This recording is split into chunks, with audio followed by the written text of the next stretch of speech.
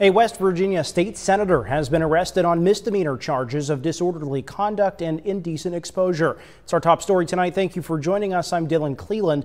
News 9's Jamie Baker first learned about the arrest just before 9 p.m. and she's been working to learn more. Jamie, good evening.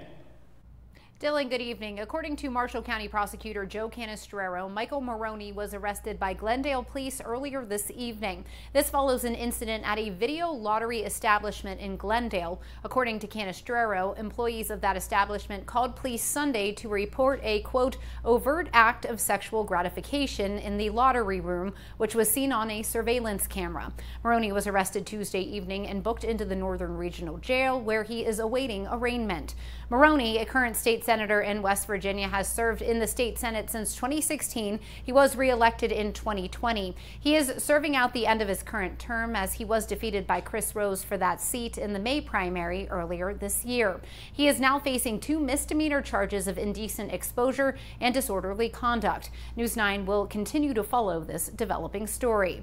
Reporting live in the News 9 Content Center, I'm Jamie Baker, News 9 at 10 on Fox 9. Hi, I'm Dylan Cleland. Thanks for watching. And here's another video to check out, and be sure to subscribe to our channel.